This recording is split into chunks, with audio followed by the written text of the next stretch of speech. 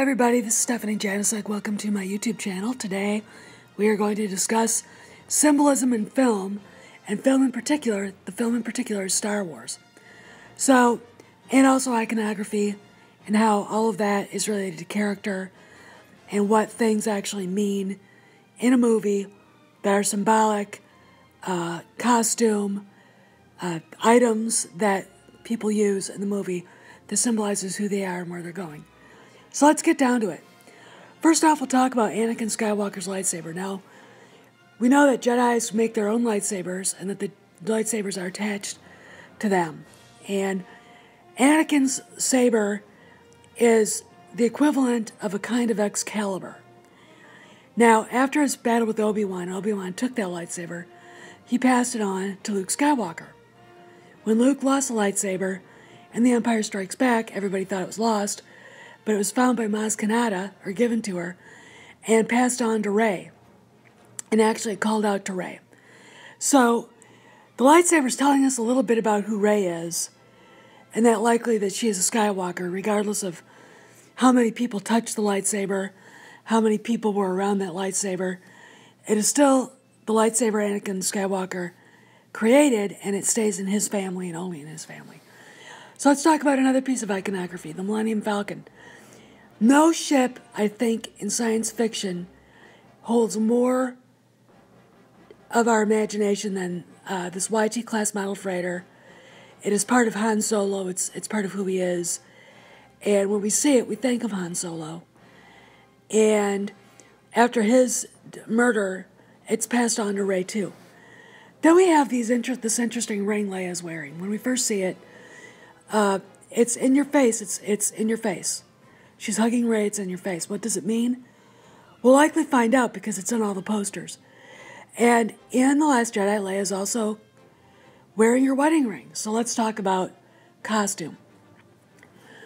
Leia, when we first meet her, she's wearing a white dress, virginal white, very royal, princessy kind of thing. And at the end of A New Hope, she is wearing more of a sort of a slinky royal gown with jewels. It symbolizes who she is, but it also, the color is white. Her uniform on Hoth, snowsuit is white with her vest.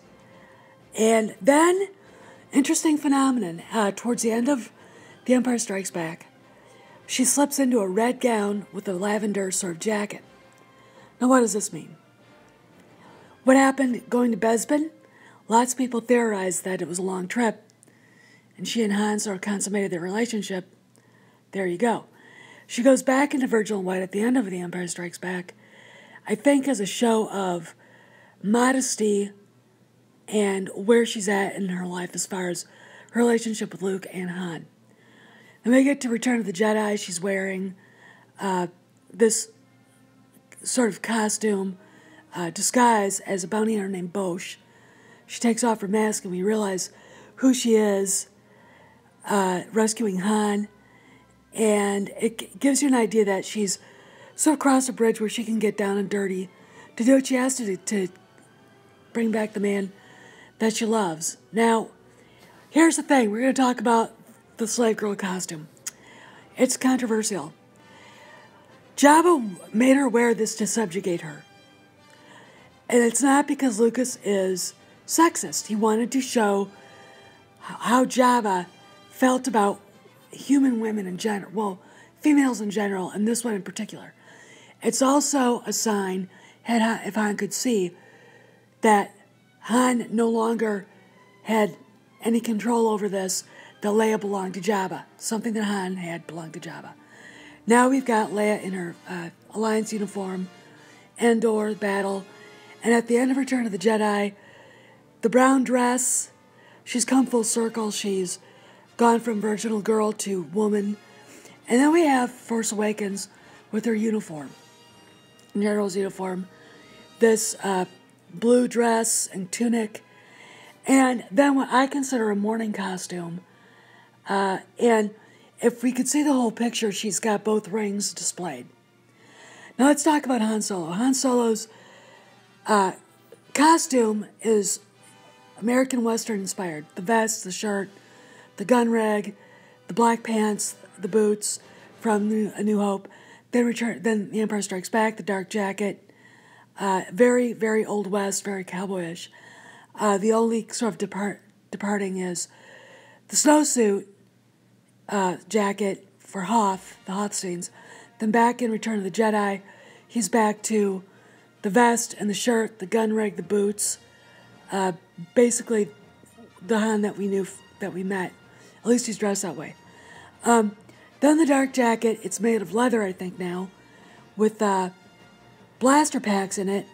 But usually when you see him in the black jacket, something bad's about to happen. Rey in her Luke Skywalker-inspired desert. And then here is the thing from The Force Awakens that I love. This outfit, according to the designer, was inspired by Han Solo, and specifically requested that it be inspired by Han. A vest, a white shirt, black trousers, boots, a gun rig. Why is she wearing that? We'll have to see. So you have to understand is that when you're making a movie like Star Wars, there's mystical things going on. The characters are going through things, and what they wear, what they carry means something. And what they have, this lightsaber, the falcon, the blasters, it means something to the character too. And this goes through the whole movies, the whole movie, Anakin Skywalker's costumes, Padme's, all of the characters go through costume changes as their characters progress. And this is it's more of a lesson in characterization and symbolism and iconography, such as the lightsaber, the falcon, Han Solo's blaster, the DL-44, the Jedi robes are iconography. All of that are symbols of who the characters are and where they're going. The costumes are the character changes. So this is something that is very interesting. It's how filmmakers create depth in a movie. It's how viewers are drawn in. What does this mean? What does that mean? Why is she wearing those rings? Why are they so prevalent? And it gives you more to see when you're watching the movie, not just the action, but details. And these are the details that make a movie a standout, that make a movie worth seeing over and over again to pick everything out. It's very difficult to make a big movie like a Star Wars movie, and when you start picking out the details, you realize how rich the story is, how grandiose it is, and how hard the people that made the movie made it, and just what you're really watching, because everything means something. Everything has a reason for being in the movie. Everything has a story to tell. From Anakin's lightsaber saying who Rey is, to the Millennium Falcon, to Han Solo's blaster. This is Steph signing out. See you around the galaxy.